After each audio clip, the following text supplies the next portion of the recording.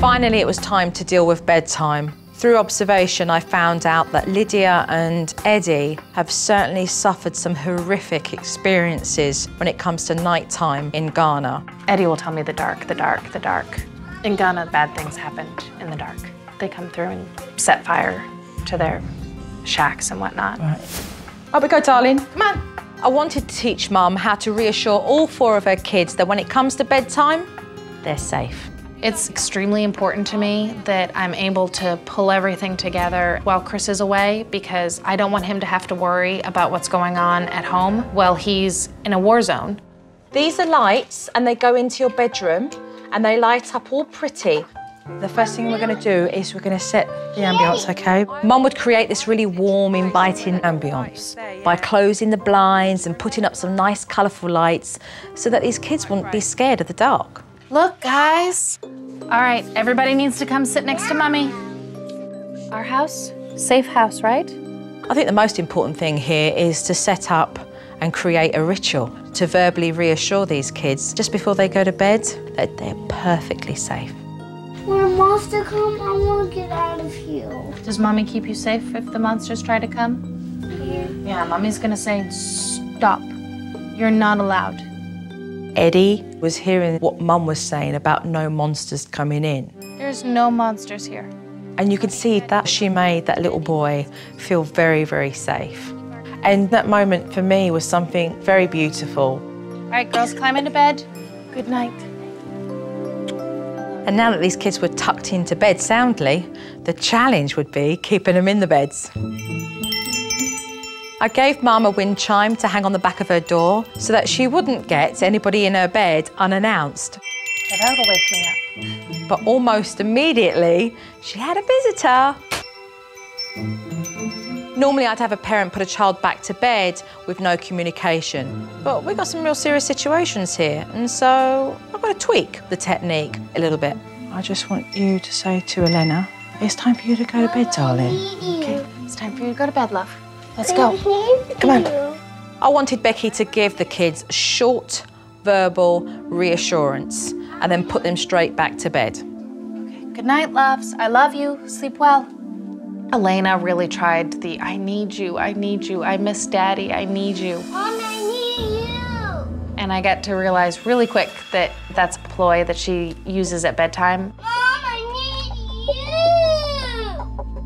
you. A little while later, both girls got out of bed. They had their lights on and they were making a right ruckus in that bedroom. I think it was really tough for Mum to be firm, especially with Lydia and Eddie. Eddie and Lydia never had their own beds before they came to America. They had a family bed. So they're learning something completely new. But even so, Mum followed through and she did a fantastic job. It's time to go to bed. I told the girls no more lights, no more playing. It was time for sleep. Good night. I love you. Rest well so we can have fun tomorrow. And that was it. Hey. Stop. You sit right here, Elspeth. No! No! You're just picking. That is enough. I'm not sitting. Okay, then you can sit there. She's there. No, I got him. Oh. Thank you. No, Look. Well, Mum gave in to Elspeth's temper tantrum, and Moira had to move. Mom, give me some. I love this meatball. I know. Get, like, durable chairs. Who wants sauce? Can I get some more pasta? You sure pasta can. is stinky. No sauce. Cold. I've seen people speak to waitresses better than what these kids were speaking to their mum. I'm getting drinks right now. Get me this, bring me that. I mean, where are the kids' manners? You don't eat? No. Usually just because it's just, no.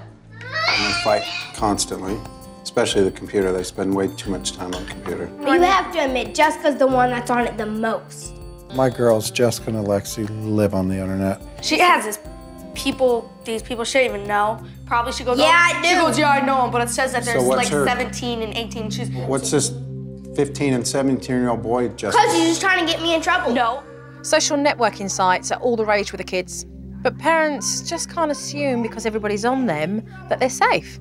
Parents should monitor their kids' usage, check the age limit, and really be aware of the sites that their kids are using. Things can happen to you, honey. You tell them you live in Las Vegas, they can wire down, you're on the computer. You can walk home one day because mom or dad can't pick you up and you can be picked up. It happens day in and day out in this town. And I'm thinking to myself, how come you didn't know about this site in the first place? Your child's 11 years old and shouldn't be on a site that she's on now. It's slack parenting. It's irresponsible parenting. Lexi, come on. You can't get into her profile unless you know her password. Well, she's gonna show me. No, I'm not. Well, I want to see it.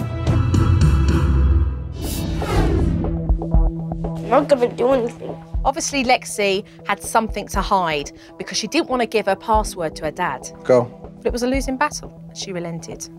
Where are those boys? Go to view. Yeah, well, at least I'm not like you. With you, Lexi. Like Jessica. Such I'm just language. supposed to. Well, you guys don't. I don't like that language. Oh well. I'm seeing a real chink in Dad's authority. Can you go back on that, please? And this is serious stuff. I'm not a to be messed with. I'm going to kill both of you. And I really couldn't believe what I was seeing because when we pulled up the stuff, there were older boys on that website. There was obscene language. There was phrases and sentences that were scary. And she's an 11-year-old girl chatting with much older boys. What? I mean, is this just a saying? Yes. Well, how do I know? I mean, this is serious stuff. This goes to the next level. Scroll down and view their friends list.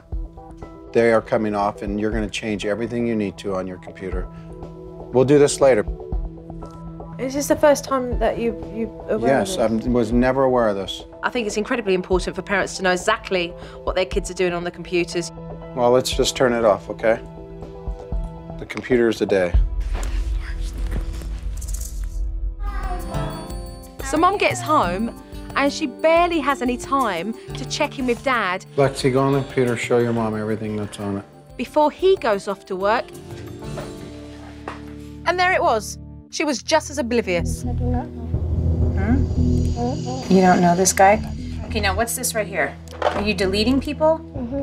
Okay, do me a favor. Slow down so I know what you're doing. My parents are completely clueless of the computer. Is this your space right now? Okay, so who are all these people? People that you know? Yep. Can you get that guy back that you deleted so I can see who Oh, it yeah, is? I know. No. Growing up, we didn't have computers, so I don't really understand it. And this guy's 17? I don't know. Research shows that 1 in 5 children on the internet chat rooms are approached by paedophiles. My fear is that parents are not going to understand the dangers of the internet and how to protect their kids. Are you deleting more people? Terry, is this the first time that you're actually finding out information about the site? I know that both of the girls are on it. Do you know anything about the site? These parents did no homework. They didn't work out what the site was all about. They didn't work out the protection that they could do for their child. I mean, I know nothing about this. I mean, I hear people talking about it, but I don't know. She's logged on as she's 14 years old, and she told me that you have to be 14 to be on this. So I don't even know if that's true or not, or if she's just saying she's 14 years old. The computer really has become the babysitter. If I didn't get them to be on the computer, then I wouldn't get the stuff done that I needed to get done. The computer yesterday was a joke. I'm observing, watching a child who's on a computer that neither of you know how to look through. That's crazy. The technology one-on-one was desperately needed in this house because the kids were on the computer 24/7. This is technology for parents, okay? It's part of the tech talk technique. It's all about knowing as much as you can with regards to the technology that your kids are dealing with. I'm not really computer savvy. I need to get more involved so that I can actually find out what my kids are up to. Number 1, move the family computer into a public space. What I would suggest is this area here, because you spend a lot of time in the kitchen, so that you can mosey past and take a look. This is very important, and we do spend a lot of time here, so. See it, yeah. The second one, know your kids' passwords. This is not about you snooping. This is really about building trust. Does it mean that you're going to be looking at it every day? No. No. Does it mean you're going to be looking at it every now and then? Oh, yeah. Number 3, know what sites your kids visit. Let's step into their world. Time is important.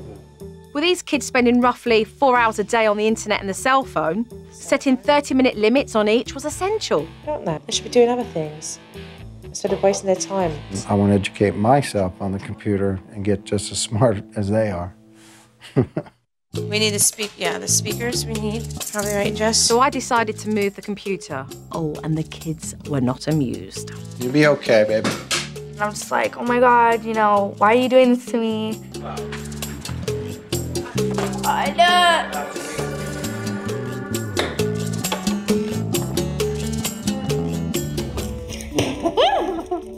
Okay, we got it. 5, 6, 7, 8. I didn't hear. I'm bored. I'm bored. I'm bored.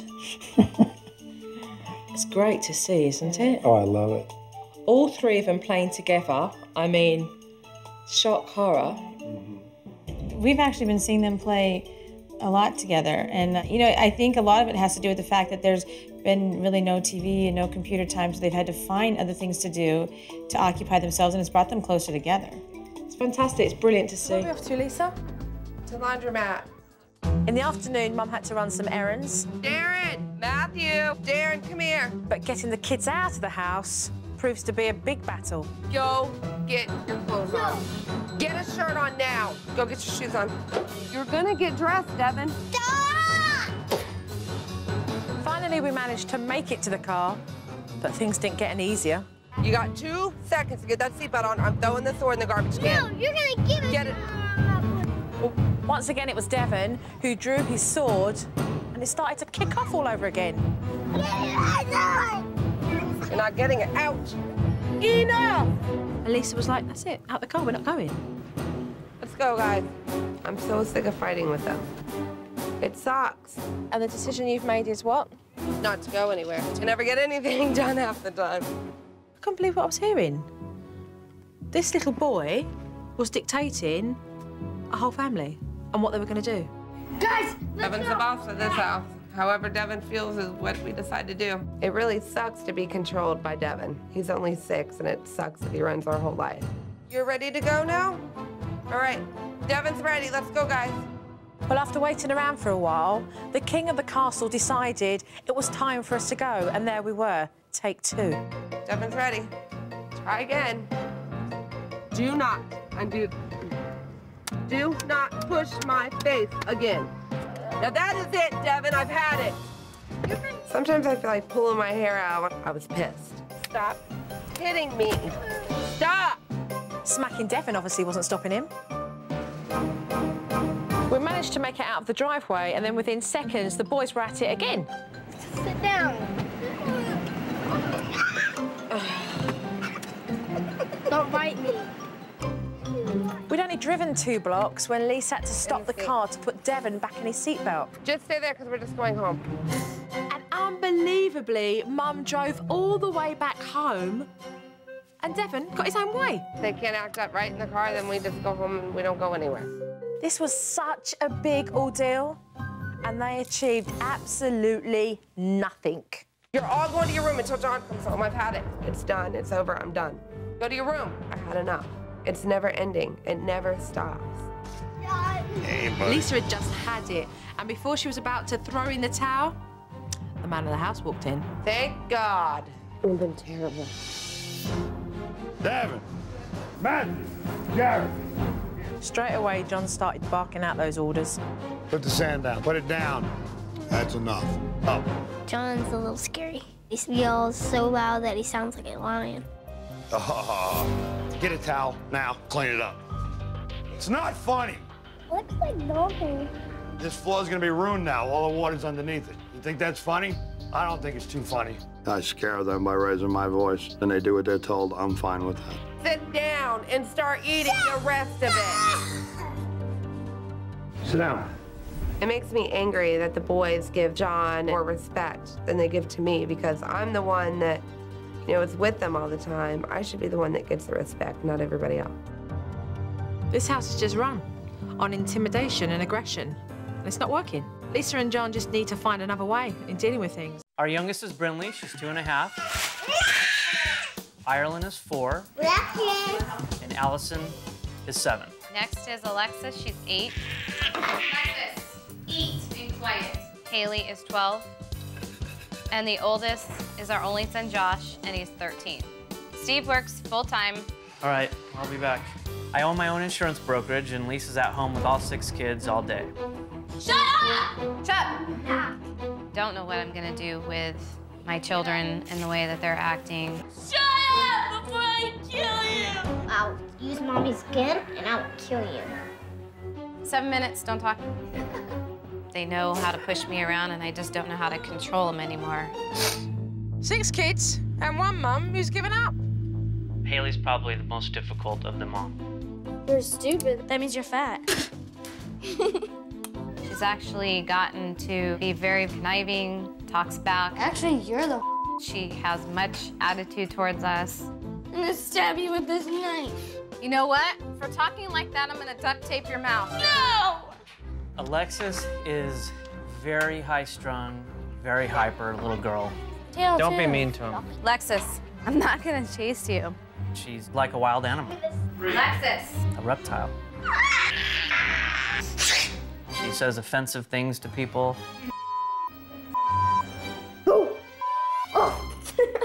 Lexus, stop it. I'm just really tired of dealing with it.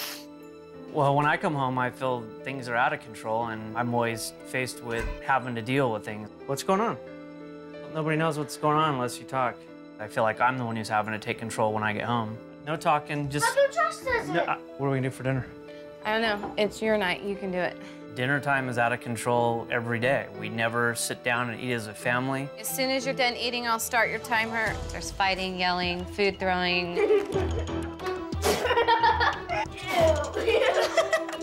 Oh. What's with the food all over the floor? You're having a food fight. We're both at our breaking point with the kids. What do you think you're doing? Nothing we do is effective. We're spreading ourselves so thin that we can't give the attention that each one of them deserves to have. Shut up! Allie! God. This is sad, really, really sad. We've got a house full of people that are completely disconnected. I would love to get everything working together again. I wish she was dead. And just be a quiet, getting along type family with no yelling. Supernanny, bring it on. We need your help. We need somebody to come change the recipe for us, because what we're doing is not working. Well, Mum may have given up, but I certainly haven't. I'm on my way. Haley is a troublemaker, but from what I see, it seems that Haley spends most of her time defending herself from Alexis. You're one sick kid. Open the door. She's spitting on you. Out of Daddy's office. Get out. Spitting. I don't know why you're running around. She's spitting. Okay, go sit on the couch. Can't you hear her going quick? Mum tolerates it, and that's why Alexis is as wild as she is. Do it to Josh. Stop! She's spitting on me. You girls need to stop. Haley, you're grounded today. Didn't I ask for your help, Haley, putting all this stuff away? Mum tells me that she keeps Haley busy with chores so that she keeps her out of trouble, but what does she keep Alexis busy with? You could start with that to keep you busy. You need to grab all that and pick it up. Haley, load up and rinse off the dishes. Sheets need to be folded. Clothes need to be put away. That's your chore, Haley. Do it now. Haley's fully aware that she's being treated very differently to the rest of her sisters and brother, and she's now rebelling towards that. So what do you do in the house? Like, what's your responsibilities? I do a lot of chores. You do a lot of chores? Mm-hmm. Your other brothers and sisters, they do a lot of chores? I do the most. Do you? Mm-hmm. Yeah. How come you do the most then? My mom usually gets mad, and so I help. Her mother tends to vent all her frustration out on Haley. They're not going to be close if she continues to behave like this. Do you think your family's happy? You have the label parents. But when did you decide that you wouldn't parent? What do you mean by that? Where did you get to the point where it was easier to just give up? You have children that are out of control, and you clearly did give up, Lisa. You clearly did go, I'm out of here. Yeah, I did. I mean, they don't listen. They don't listen to me. We know what we're doing is not working, but every time we try something new, it just doesn't work out. So, you know. But the first thing that I noticed straight away, I want to discuss Hayley and your relationship with Hayley, Lisa. Okay.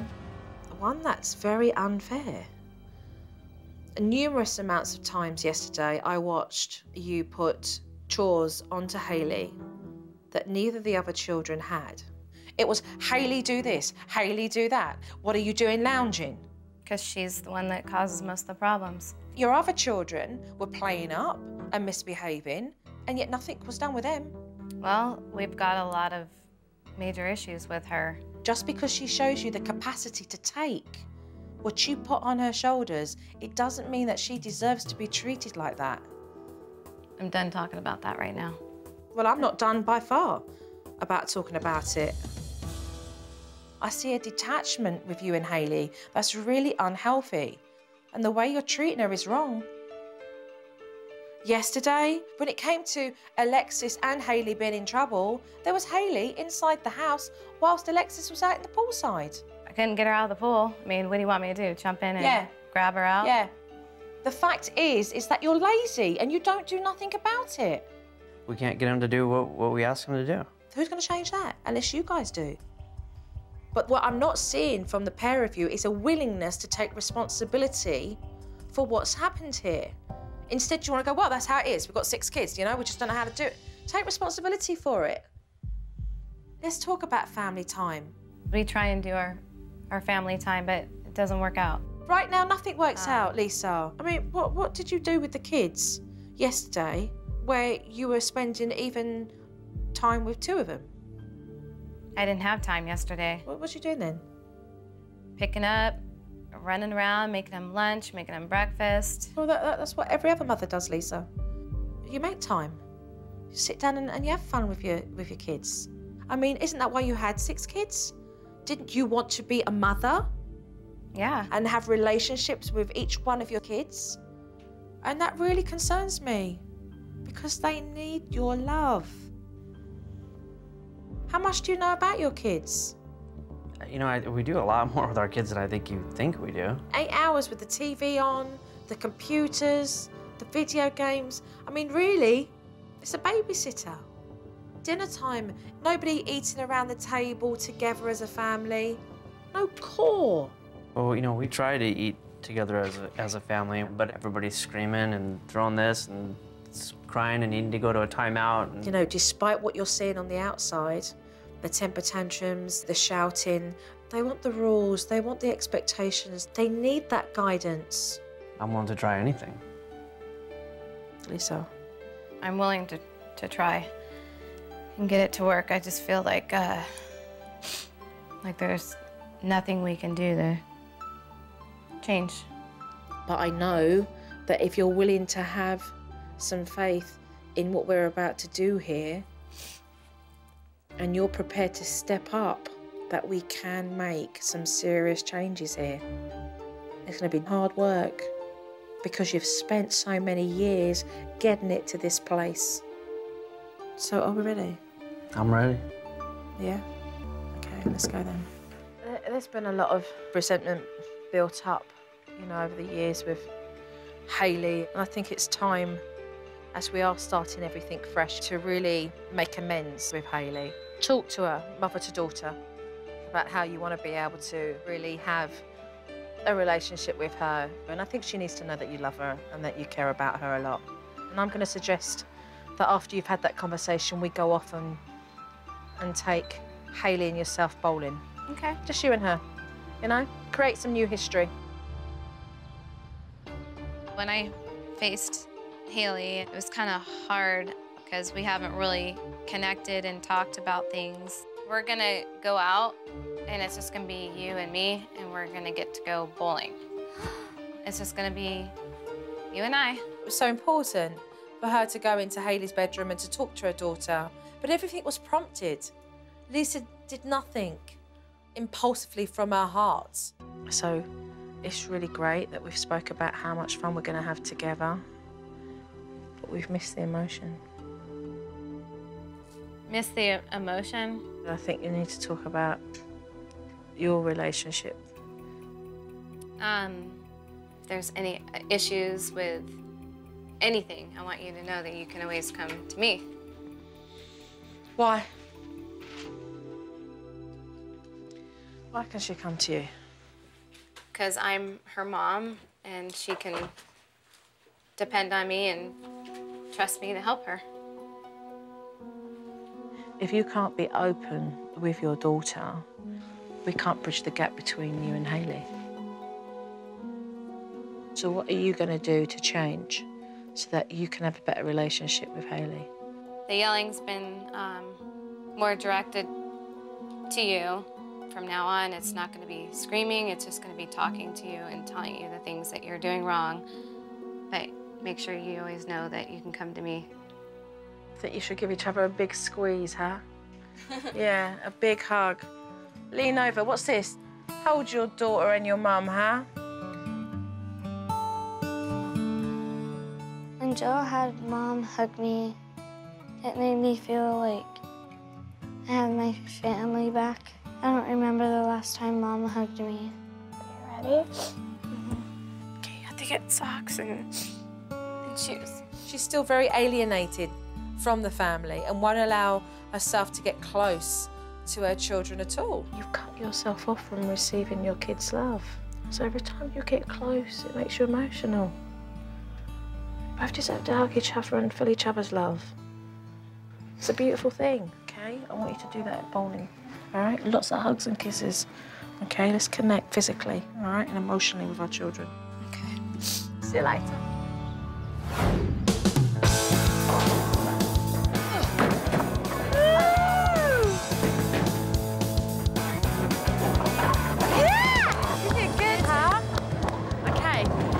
Like that, where you can grab her and give her a hug and a kiss, like this, okay? Okay.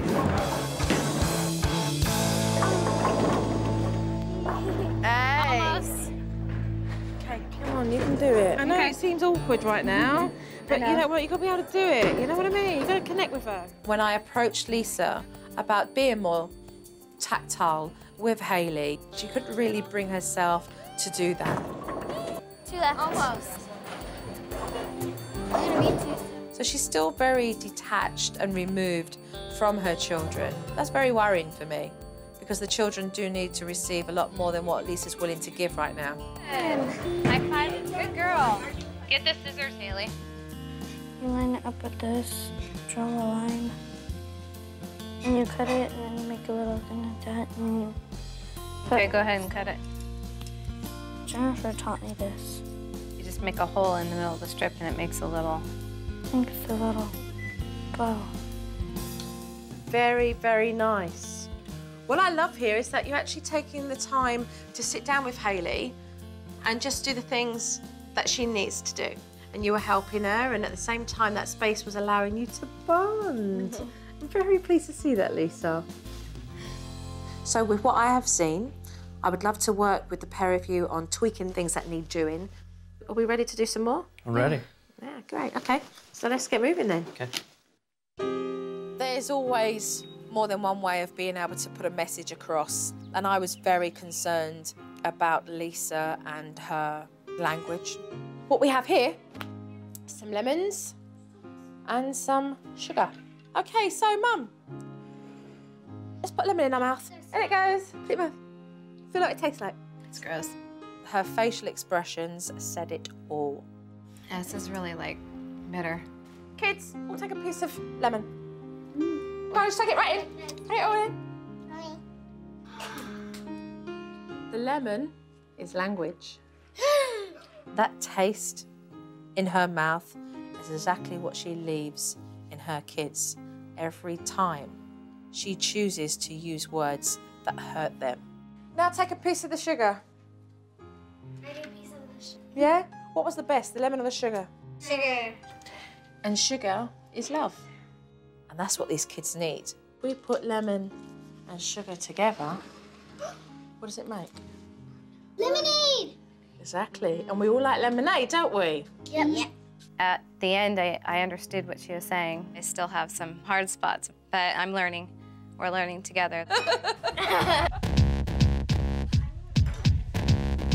I saw that Logan was given the task to look after the kids with Mum. I mean, he is Mr. Mum.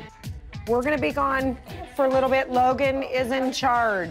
In submission, I had seen that Logan helps out a lot with the kids. So what I did was send Mum and Dad out so I could see exactly how Logan manages those kids.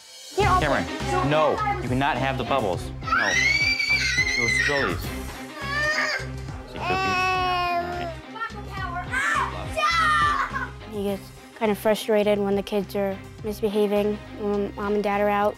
Get out of the office. I don't really enjoy watching over that many kids at one time. It's just too stressful, it's too chaotic. Corbin? Corbin? Shazlin and... Get out. Corbin? Corbin? Stop. Stop. How about you try? Corbin, just go. You. Why don't you go upstairs? By the time Mum and Dad got back, Logan was absolutely numb from having to take care of those kids. He's stressed out. I was really eager to talk to Logan, and so I had a conversation with him that really spoke volumes. You're like a nanny. Yeah. Okay, so when does Logan get to hang out with his buddies and just chill? Not very often. Really? This 15-year-old doesn't get a chance to be a 15-year-old and hang out with his friends. So he is robbed of his teenage years at the moment. He's got to be raising his siblings. You feel like it's your responsibility? No. I mean, they're not my kids. I mean, they're my brothers, but they're not my kids. I mean, I'm not a parent. It's not my responsibility to discipline them, to be watching them. Do you actually say to them, or do you feel like you can't? Or... It's my parents. I don't think I feel like I can say that. I mean, it's kind of like I've kind of stepped it in there a little bit, and my mom just kind of blows at me. Just kind of, I mean, she really gets mad. Like, you know, it's your responsibility as the oldest. It's too much. Sometimes to the point where it's like, you know, I've gotten sick over it. Where you live with migraines, panic attacks? I mean, what do you... I've had one panic attack before. For a 15-year-old child to have this because the burden of the responsibility they're given at such a young age, to me, is just not right. This afternoon, I have turned my attention to Logan so Mum and Dad can see exactly the undue burden that has been put on him, looking after all of these kids. So we've got more work this afternoon for the pair of you. We're going to go into the other room here. Okay. Logan's afraid to speak to his parents, so what I have done is set up a curtain so that he can freely express himself without feeling intimidated by Mum and Dad's reactions. I mean, I don't want to whine, but the responsibilities, you know, have been a little too much. I don't want to seem like, you know, I can't handle them. I mean, I can, just not for the time period that I've been. It makes me, like, angry and upset. Sometimes I just can't deal with it. You know, it just kind of gets me to the point where I just kind of want to walk off. What do you mean by walk off? Well, I guess leave. So you felt like running away from it all? Yes. And have you felt like you've been able to come to Mum and Dad and tell them that? Not so much. Del, I asked you to pull back the curtain.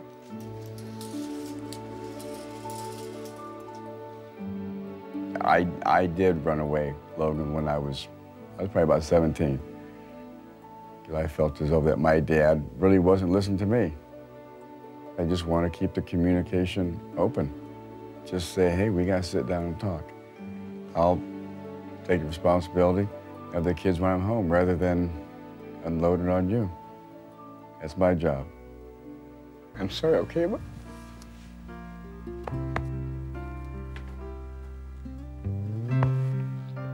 I do love you, okay? Don't ever forget, all right? That afternoon, Jared came home from school, and it wasn't long before a liar came into his room and stole his playing cards.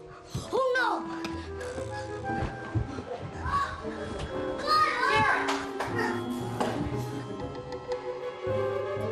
What's happened here? There were my cards on the floor. I gotta pick them all up. Hello? Well, what happens when your sisters, they just throw your cards on the floor and they take your stuff? What does Mummy and Daddy do about it? Nothing. Jared, quit doing that. just threw all my cards on the floor. Did you hear that Mom just said Jared quit that? And it was really... And it was really Ashlyn. Melora, she wasn't listening. And that's very disheartening because it shows Jared that his sisters can do exactly what they want to him and there's no consequences.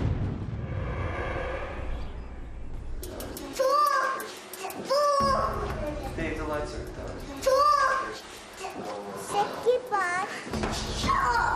Hey, Jared! Don't use that word. He keeps saying shut up to me. Okay, I'm still working, and I don't want to use the word shut up again. Do you want to go to your room? Seriously. Jared hardly said a word, and Melora sent him to his bedroom. I mean, this was so unfair. Hi. May I come in? You know when you speak to Mummy and John, do they listen to you? Sometimes they're so busy, I try to talk to them, and they're just like, go, Jared, I have to take care of some junk. So what do you do then? You deal with it yourself? Yeah. I think Jared, in a way, has kind of given up on voicing what he feels because he knows what the result will be. That every time he voices his opinion, it's his bedroom where he's going to end up. It's really important that you always tell Mummy what's going on in here, okay, and in here, and how you're feeling. Jared, he's a very smart boy who likes to talk and voice his opinion. Yet when he does, he's disciplined for it. You get so irate that you end up saying, go to your room, time out, you're instigating trouble. And yet all he was doing was voicing his opinion.